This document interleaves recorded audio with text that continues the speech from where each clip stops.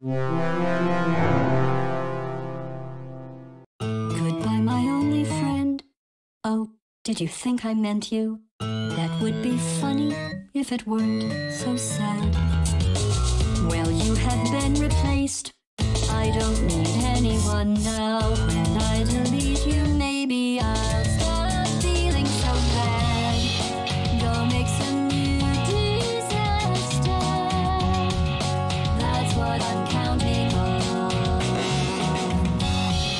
You're someone else's problem. Now I only want you gone. Now I only want you gone. Now I only want you gone.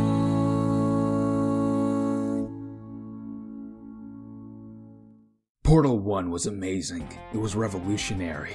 But Portal 2 is a classic. Up front, Portal 2 makes Portal 1 feel even more like a tech demo. This isn't a Half-Life 1 to Half-Life 2 situation. This is more going from prototyping to a full-on game. Portal 2 expands on everything Portal 1 does, most specifically in the character's story and world of Aperture Science. Everything great about the first game is amped up to 11. So once again, you wake up, you learn the controls, but this time, a friendly little ball knocks at your door. This courtesy call Hello? is warn you. Anyone in there? Subs who have exercised his or Ah! Ah! Oh, God. You look good. Looking good, actually. This is Wheatley, voiced by Stephen Merchant Richard. I like him. He's a fun, adorable, humorous little buddy. Do you understand what I'm saying at all? Does any of this make any sense? Just tell me. Just say yes. Okay, what you're doing there is jumping, but never mind. Say apple. Okay, you know what? That's close enough. Sure, he may or may not have killed several people. Just gotta get through here. Ignorance is bliss. If we don't hear about it, then it didn't happen. But if anyone asks, tell them as far as you know, the last time you checked, everyone looked pretty much alive. Plus, I think the idea is that you're the last person here anyway, but okay, maybe he wrecked the place. Good news, that is not a docking station. And sure, he inadvertently reactivates GLaDOS. power up completely. Okay, listen. All right, new plan. Act natural, You've done nothing wrong. Hello? Oh, it's you.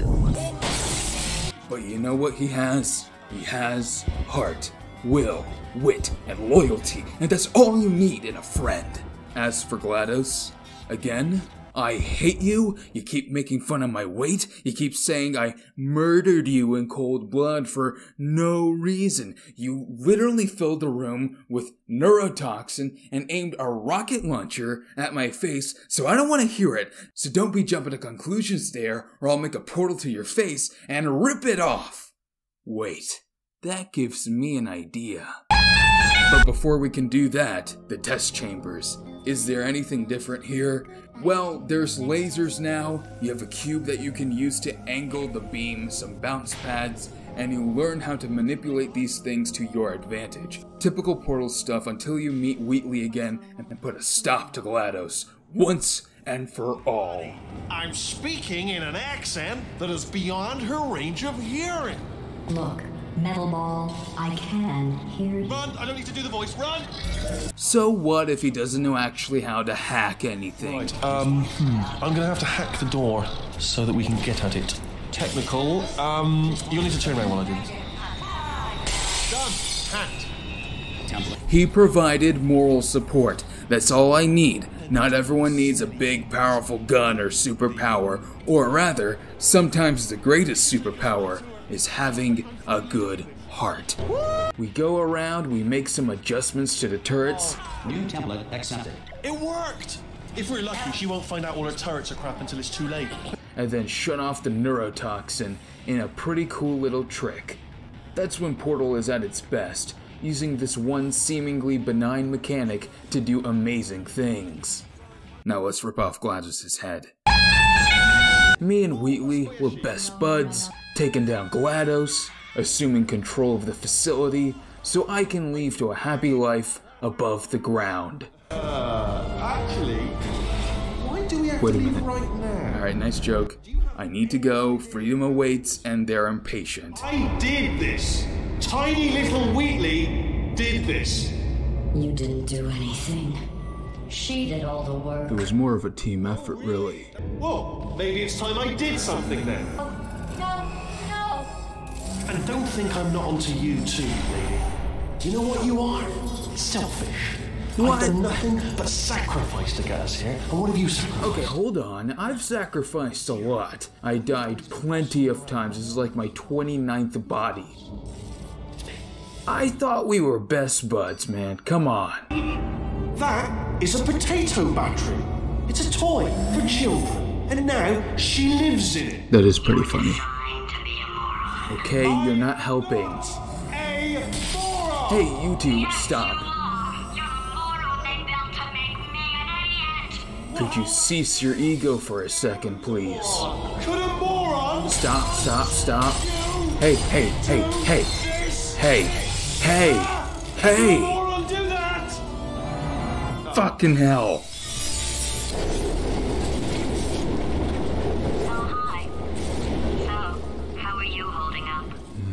I'm very cross at you. He's the product of the greatest minds of a generation, working together with the express purpose of building the dumbest moron who ever lived. And you just put him in charge of the entire facility. You know what? That potato makes you look fat. That's a lie. You're smaller than you've ever been. You know what they say, early bird gets the worm. Have fun! Okay, so yeah, that bites, it stings, it hurts. It fucking sucks, man. And that's when you know Valve somehow made you feel so much sympathy and emotion for a talking headlight. That's an achievement. I don't know about other people, but at that moment, I wasn't really with GLaDOS. I just wanted Wheatley to calm down and think it through and be the good old buddy that he was before. GLaDOS was demonstrably making it more intense. The whole thing where she's calling him made to be a moron didn't make me go, aha, I mean, what kind of monster would you be if you did say that? But that's not what the game obviously intended. GLaDOS is a villain, she's an asshole, that's within her character. But this is all to say, it was like watching a bully relentlessly pick on someone, you know? And yeah, maybe you don't want that guy to control everything, but considering the only alternative was the robot lady who killed the entirety of Aperture Science and trapped me here to do stupid test chambers, I can't say I wouldn't take my chances. Also, I haven't really mentioned this, but the humor in the games is excellent. That was something I wasn't really expecting, but there's this deadpan delivery to some great jokes in this. So that last test was seriously disappointing. Apparently, being civil isn't motivating you, so let's try her way, alright? Fatty, adopted fatty, no parents. What? What exactly is wrong with being adopted? What's wrong with being adopted? Lack of parents. For the record, you are adopted and that's terrible. And also, nothing. But some of my best friends actually are orphans. But anyways, the big thing now is that you end up learning about the history of Aperture Science from Cave Johnson's recorded messages. Welcome, gentlemen, to Aperture Science. Astronauts, war heroes, Olympians, you're here because we want the best. And you are it. So, who is ready to make some science? I am. Now, you already met one another on the limo ride over, so let me introduce myself. I'm Cave Johnson. I own the place. That eager voice you heard is the lovely Carolyn, my assistant. Rest assured, she has transferred your honorarium to the charitable organization of your choice. Isn't that right, Carolyn? Yes, sir, Mr. Johnson. She's the backbone of this facility. Pretty as a postcard, too. Sorry, fellas. She's married to science.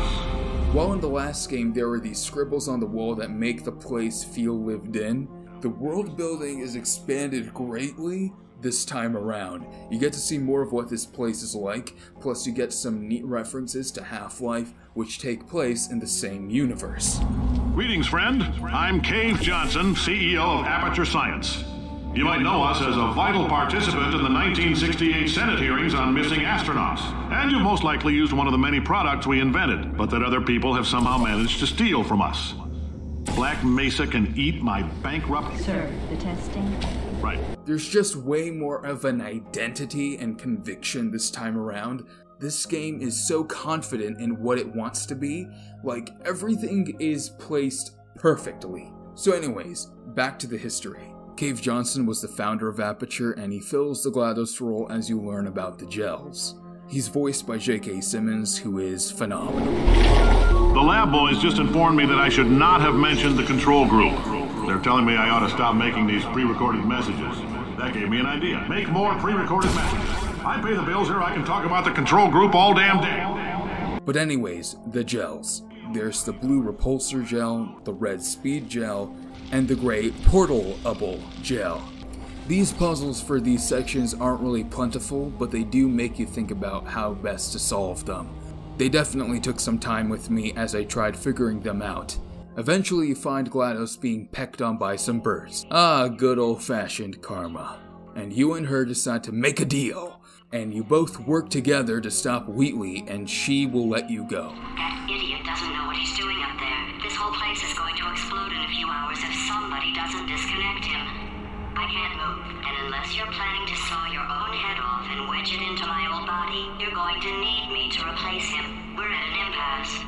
So what do you say? You carry me up to him and put me back into my body, and I stop us from blowing up and let you go.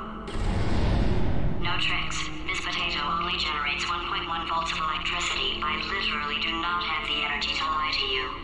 Over the course of the rest of the enrichment spheres, you learn more and more about how Cave Johnson ran things and how he was really interested in computer mapping a human consciousness into an AI.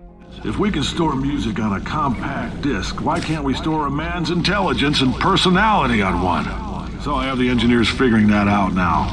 Brain mapping, artificial intelligence. We should have been working on it 30 years ago. If I die before you people can pour me into a computer, I want Carolyn to run this place. Now she'll argue. She'll say she can't. She's modest like that, but you make her. Now, put her in my computer. I don't care. And yeah, if you put two and two together, GLaDOS is at least partly based on Carolyn.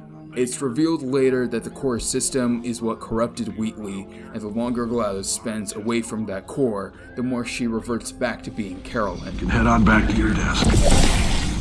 Goodbye, sir. I do want to say Ellen McLean, hilarious, phenomenal, in all the ways she was in the last game. She is even more this time around. When she switches between Carolyn and GLaDOS, there is detectable but subtle differences that make you feel differently about one voice to the other when she goes from GLaDOS to Carolyn and back. The scientists were always hanging cores on me to regulate my behavior. I've heard voices all my life, but now I hear the voice of a conscience, and it's terrifying. Oh, sorry. I'm still cleaning out the test chambers, so sometimes there's still trash in them, standing around, smelling and being useless. Try to avoid the garbage hurtling towards you. Remember before when I was talking about smelly garbage standing around being useless? That was a metaphor. I was actually talking about you. And I'm sorry. You didn't react at the time, so I was worried it sailed right over your head, which would have made this apology seem insane. That's why I had to call you garbage a second time just now. Essentially, her less cold and calculating villainous persona goes away for a bit, but yeah, eventually you make your way back to Wheatley and he has some test chambers for you, using all the skills you've learned, plus this new mechanic, which is just this beam that pushes and pulls things depending on its polarity. And look, I'm really not appreciative of all the turrets all over the place, you know? Mostly because I thought that we got rid of them, Wheatley. I'll be honest, this is where it did start to drag for me. But I think that's also because I knew what was going to happen eventually. I knew how this was all going to end. Not specifically, but just we're getting to the end at this point. I just want to get there sooner rather than later. Thankfully, it wasn't long before we got to the part where he kills you. Had a bit of a brainwave. There I was, smashing some steel plates together, and I thought to myself, yeah, it's deadly, but what's missing? What's missing? And I thought, lots of sharp bits. welded onto the flat bits. It's a work in progress, don't judge me yet. But, you know, eventually I'd like to get them to sort of shoot fire at you moments before crushing you. That's what I'm aiming for. But, you know, small steps. Oh, and don't bother trying to portal out of here, because it's impossible. No, don't do that. Stand right here, stand. And he uses every weapon at his disposal, from physical to verbal. Kill yourself now. And yeah, I think our friendship is over at this point. Once again, leaping through portals, jumping around, and then you get to his lair. The 4-part plan is this. 1, no portal surfaces. 2, start the neurotoxin immediately. 3, bomb proof. Fucking kidding me, man.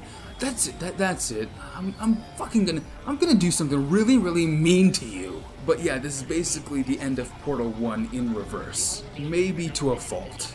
It's a little more dynamic because you gotta pay attention to where you place a portal, and Wheatley adapts, so it's not the exact same thing every time, and you have to use all the gels and everything. It's a little more complicated. It's as good a boss fight as you can get while making it tie all the mechanics you've learned before together. So anyways, we put back GLaDOS' head, and all's good. Except... wait! What? Are you still alive? You are joking! You have got to be kidding me! Well, I'm still in control, and I have no idea how to fix this place. Oh, you had to play bloody cat and mouse, didn't you? The moon! I didn't even know you could do that, but intuitively playing it, I just shot a portal to the moon, and thinking that maybe that would work, and holy shit, it worked! So yeah, we say one last goodbye to Wheatley. I'm gonna miss her. And GLaDOS keeps her promise. I had a pretty good life. And then you showed up. You dangerous, mute lunatic. So you know what? You win. Just go.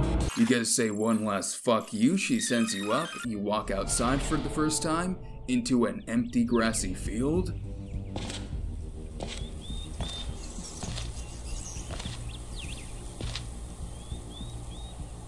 And there's nothing to do out here.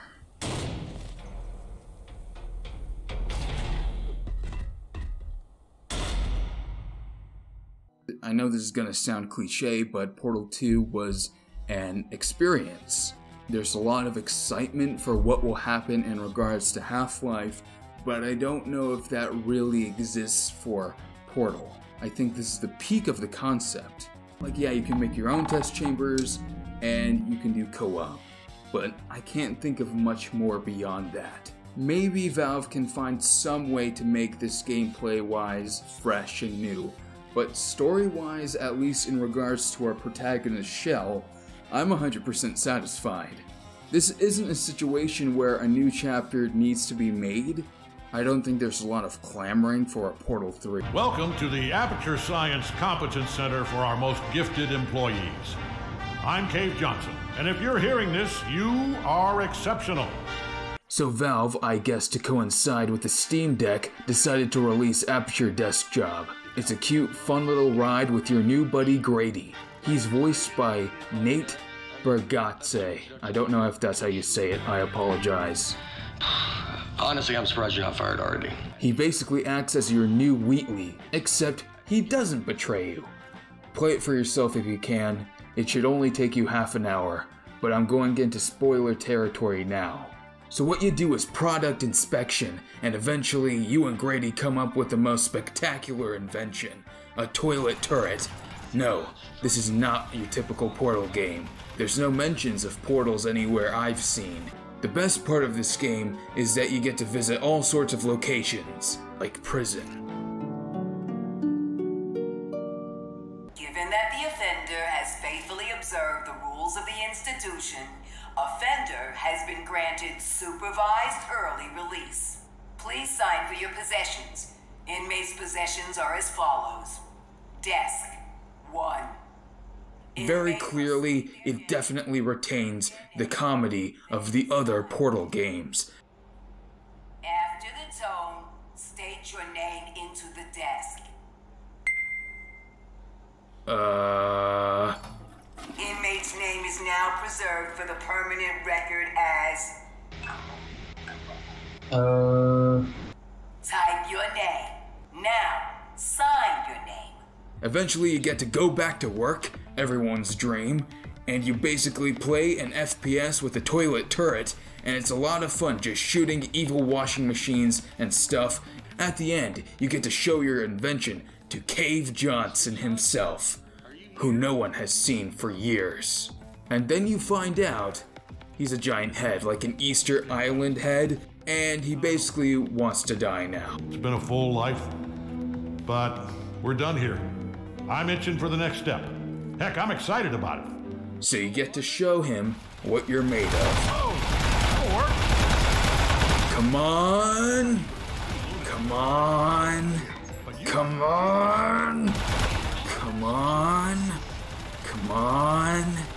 Come on, come on, come on! Oh, no! What? You were made of metal, sir. So shoot the metal. Is it working? Alright. It's working great, sir.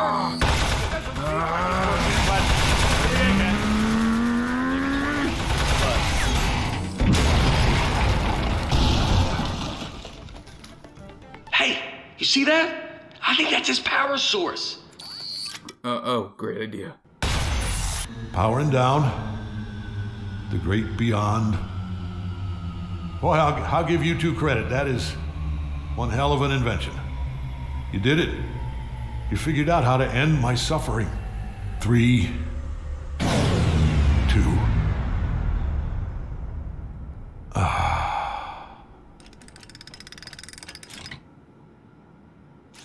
Backup power activated.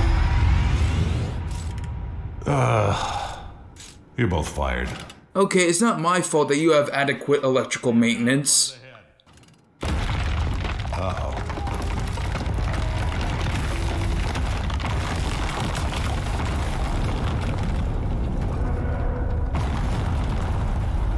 They do reference the prey mantises in Portal 2. I've got some good news and some bad news. Bad news is we're postponing those tests indefinitely. Good news is we've got a much better test for you. Fighting an army of mantis men. They're building a civilization at the beginning, and then it all comes tumbling down with Cave Johnson. A true tragedy. Alright, so it's a happy ending as you and Grady are put into the Witness Protection Program, which basically means you get nifty little mustaches. Well, all well that ends well. I gotta say, I was wondering if Valve still had the magic to make the world of Aperture Science so inviting, and they have done it. I'm really hoping that this isn't where it all ends, because this short little demo proved that there's absolutely still life in this series with all the fun and wacky mechanics that they can come up with, on top of the enchanting characters they introduce. In fact, if they ever do anything with Aperture in the future, I'd love it if we just continued with these two characters, Grady and, well, you, Charlie. I found Grady to be hilarious, and there's something about having a comedic little ball following you around, whizzing by, that makes the whole experience a lot more engaging and fun. You could say that the world of Aperture Science is still alive. Subscribe, share, hit the bell, like, comment, and watch more here.